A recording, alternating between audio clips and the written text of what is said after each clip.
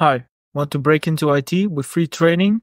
How about earning a free Microsoft certification? Join me as I go to the Microsoft PowerUp Program and learn everything about the Power Platform. I'll share my tips, resources, and everything you need to get started. This program is designed to help non-technical professionals build skills to create apps, automate workflows, and analyze data, potentially making a career switch into tech. Now you might be wondering, why is an experienced engineer like me joining a program meant for beginners? Well, there's a good reason, and today I'm here to share it with you. The PowerUp program is an 8-week journey where participants learn to use tools in the Microsoft Power Platform, like Power Apps, Power Automate, and Power BI. The program is entirely self-guided with video modules and concludes with a final PowerUp challenge.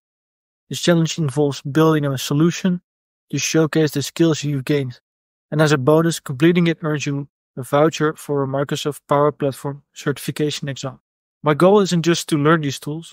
I want to understand how to empower others, helping citizen developers create solutions and knowing how to step in when applications need more advanced engineering.